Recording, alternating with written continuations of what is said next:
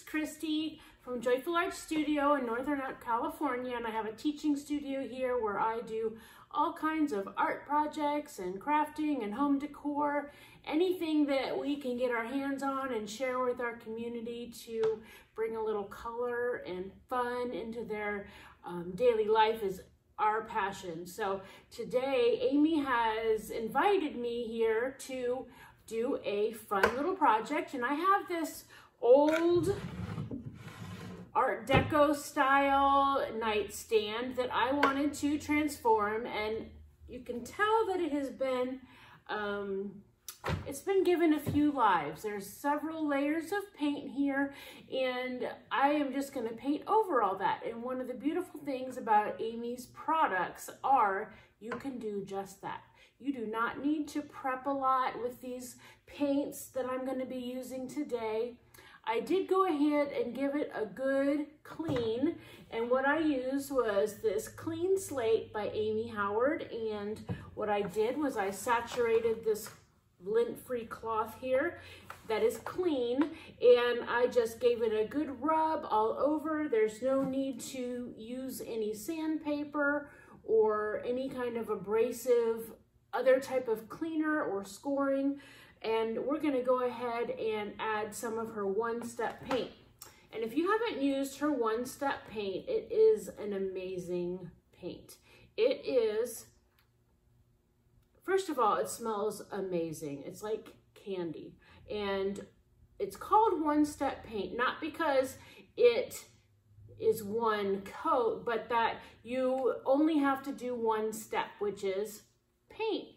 You notice that I did hardly any cleaning. All I did was wipe it down with the rag, and we are already ready to paint. And so today I'm going to be using two colors. I love this green, which is, let me put on my glasses here. This one's Brooks Gray, and it is a beautiful sea blue. I don't know if you can see that, but it is like a deep, beautiful turquoise, one of my favorites. And this one is green, and unfortunately, I have ripped the tag, and I can't remember the type of green, but I will definitely let you know before this is over. But it is a gorgeous, you know, soft, earthy green. That's going to look great. And so my thoughts are I'm going to do the lighter green on top and then transition into this beautiful turquoise. And I think it's going to be a stunner. And so I have this great paintbrush that Amy makes right here. Nice big soft, big stiff bristles, but it's very nice, and none of the bristles are going to get out onto your project. I'm going to get this to the side, and I'm using a little plate because I don't want to dip into here. I'm going to start at the top and then transition down to the bottom. So I'm just going to put some of these colors here. As you can see, if you could see my other aprons, they are covered in paint because that is my napkin. So the first thing I'm going to do is I'm just going to dip this bristly brush into my paint, and I'm going to, it's kind of hard to tell what way the grain is going on this piece anymore because it honestly has so many coats. So I'm going to assume, based on just the way many furniture pieces are made, that the grain is going across. And I'm going to do a nice thin layer. I don't want it to be super thick. It's always better to do a couple thin coats than to do a super heavy coat and wait for that to dry. So we're going to do a thin coat, and then we are going to let it dry, which won't take long. This is a paint that will dry very quickly. I'm just going to turn this a little bit so I can get this little piece over here. As you can see, this brush is great in getting in all of these little nooks and crannies. So I always tend to be a little bit frugal when I pour it out on my plate because I never want to waste paint. So I'm going to go across here, and I'm leaving my drawers in.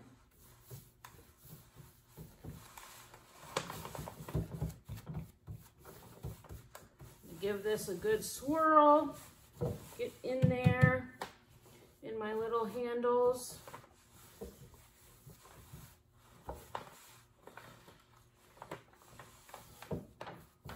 Make sure my brush strokes are going with what I assume is the way the wood grain is going to go, so that any of those brush strokes just add to the piece.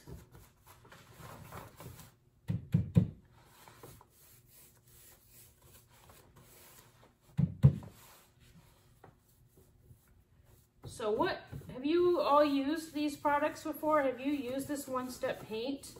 What are some other ideas that you have and have loved it on? And I am going ahead and putting it down here too.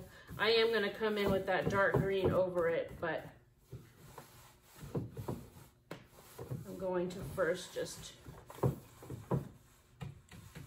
get this side real quick.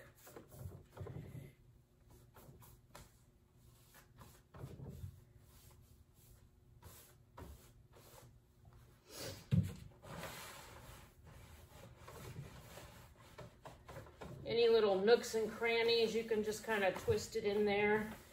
Just those, you know, sometimes these old pieces that have had many lives and stories to tell could have little nicks and marks and dents and scratches. And to me, that's the beauty of it. That's what I love about upcycling these pieces.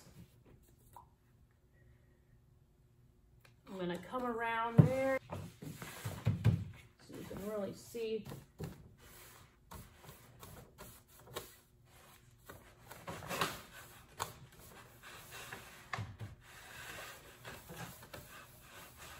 Going up and down, assuming the grain is going to be going that way. So this piece, I do not even know the stories on this. This piece was in my friend's garage and I was looking for some pieces just to play with and see what I could come up with. And this gorgeous piece was one of them that she gave me. So I didn't even ask. She just said, I have this old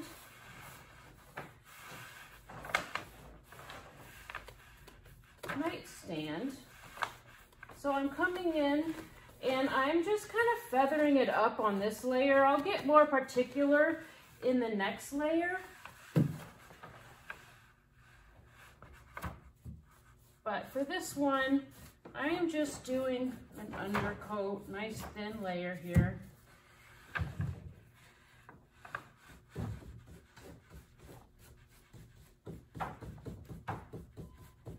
Getting all those legs covered with this green. This green is such a stunner.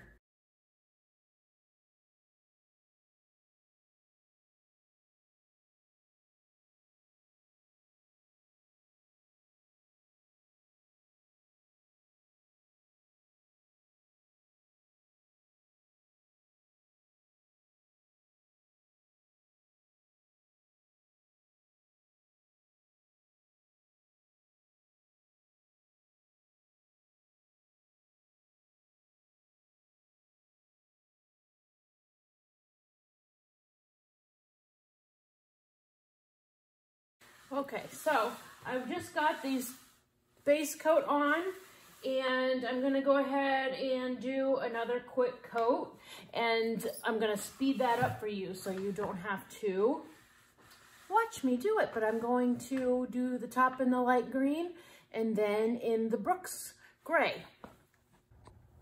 Okay, so now I have it where it's got some of this gorgeous green on the top and that gray on the bottom. And I'm going to blend this centerpiece now. So how I'm going to do that is I've got a little bit on each. And I'm going to load up my brush with the green first and come down this way. And it's already, since my paint is a little bit wet, blending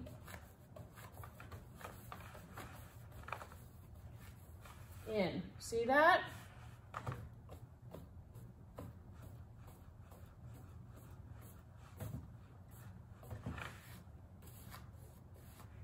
I'm going to brush a little bit of that on there, down there, because that green and blue are blending together.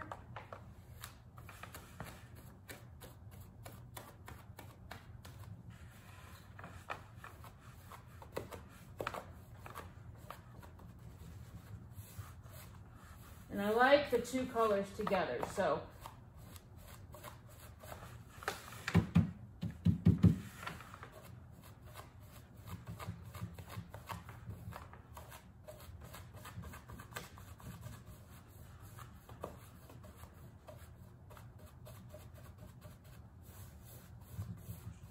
a little bit up here, not a ton because I don't want it to be, it's kind of got a fun texture in there. So now I'm still touching in this celadon down here, and I'm gonna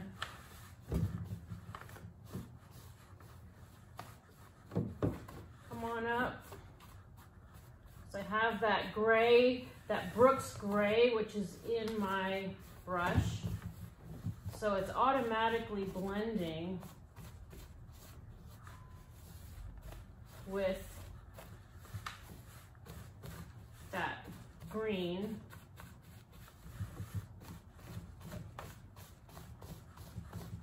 Kind of as a dry brush a little bit, catching on some of that texture.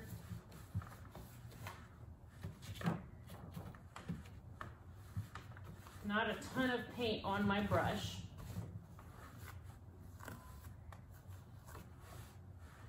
In there a little bit. Up here, I want it to catch on that edge. I'm going to get this excess off here, and then I am going to come down here a little bit and clean that up.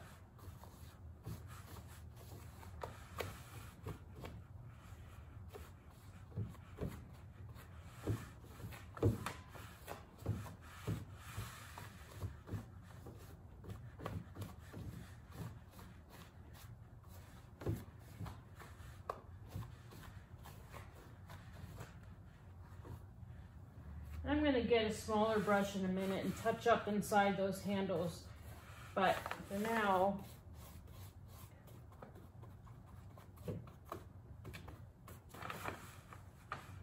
come around this side so I can see.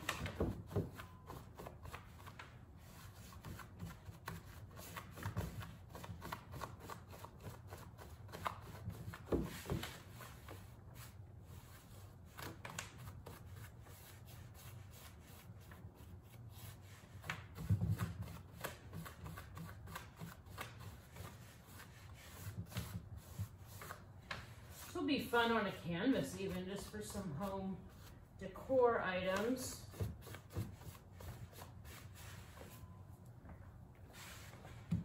And what I'm doing is I'm just kind of coming in here and dry brushing in spaces where I'm seeing too much paint, or where I don't think it's blended, or I don't like the texture. I'm adding a little more green.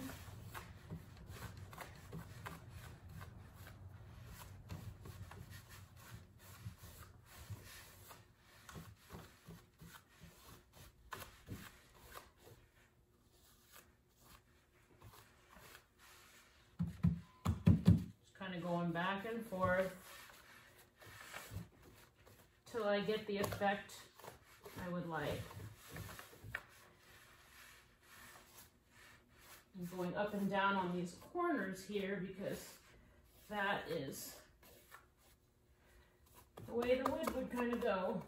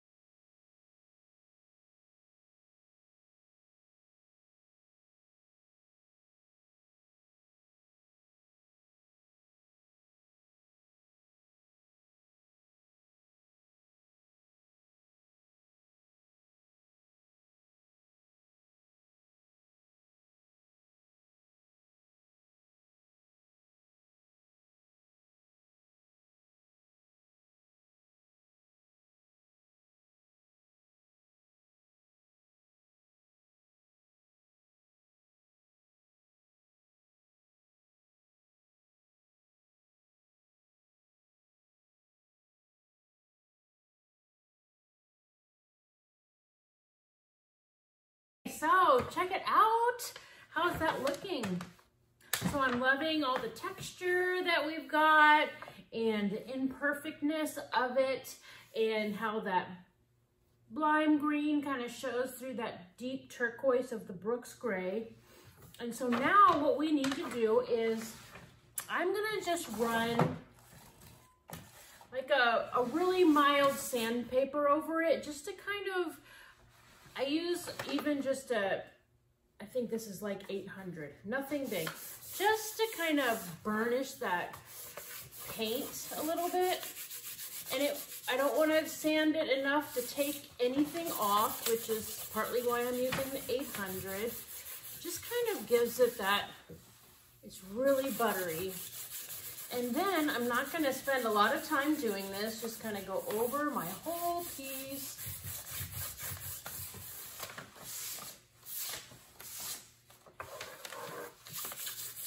I'm just feeling where I've hit.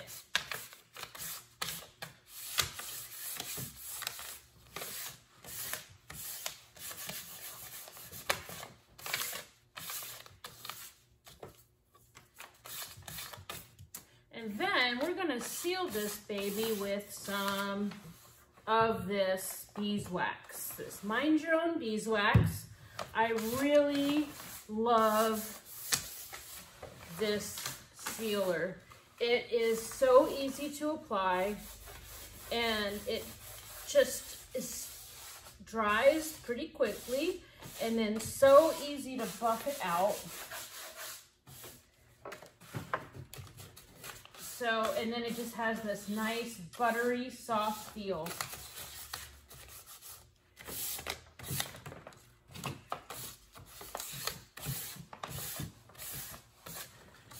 And the nice thing is, this project with this paint, I have only been working on it for about an hour and a half, if that. So, that being said, not much time to wait for drying. That paint just dries beautifully and swiftly. And then the beeswax, I'm going to let this guy dry and just cure overnight. I want to make sure that there's no moisture that I'm trapping in, just in case. Even though it feels really nice and dry, I don't want to risk any moisture coming out. And I'm just wiping off that extra dust from the sandpaper. There wasn't much at all with my lint-free rag. And we're gonna let this cure, and then overnight we're going to let it dry just to be 100% sure, although it already feels dry to the touch. And then we're gonna come back and seal it with this Mind Your Own beeswax. Be right back.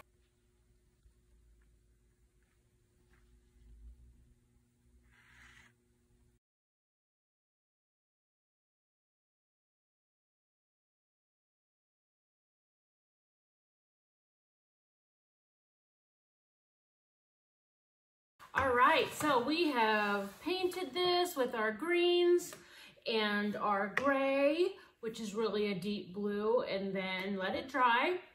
I sanded it, and now we are ready to wax it. I let it sit overnight and cure, and so I just have a clean rag, lint-free, and I'm going to put some on my rag like so, and then I'm just going to really spread it out and rub it in. And you want just a thin layer. You don't need to cake it on. It'll just be tacky. We just want it to absorb and go through that top coat. And sometimes it's kind of tricky to see where you're at, so if I kind of shift my eyes and my head a little bit, I can tell if there's any dull areas. And you can even feel that I didn't put a ton on there. It should already feel nice and smooth. So I'm gonna come and get in all these nooks and crannies with my fingers. Spreading that out. And so we're gonna let this dry for a bit. And it says on here, allow to dry maybe 15 minutes tops. And then you can come right back in and buff it out. And so it is a quick way to seal it. I wouldn't set anything wet on it, or I'd kind of let it sit for a few days at least to cure and really harden, but you can definitely buff it right after that 15-minute drying window.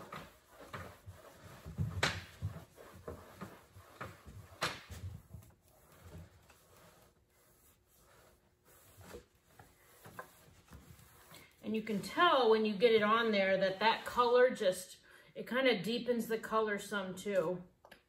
So pretty. And it's non-toxic, which is great for using inside.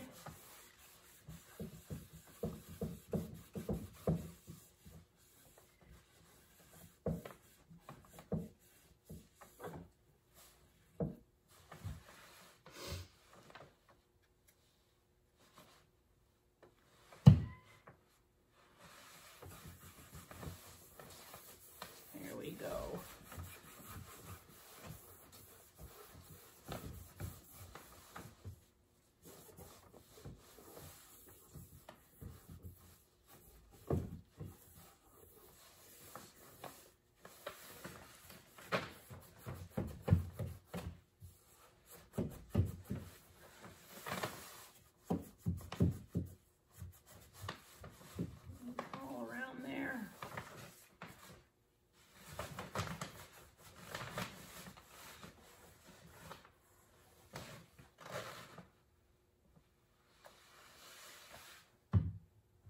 I'm just gonna shift this so you can, I don't have to put my back to you, get this side real good. And then you're gonna be good. All right, well, please make sure to drop any questions you have for me down below in the comments, and I will get back to you and answer those for you as you put them up. And then for buffing, you're just gonna kind of come in, and it'll work best once it's given an opportunity to dry, about 15 minutes. And I'm excited to read and see what ideas you have to use this one-step paint by Amy Howard. And I just appreciate so much that she had me here today. And I look forward to seeing you again soon. Bye.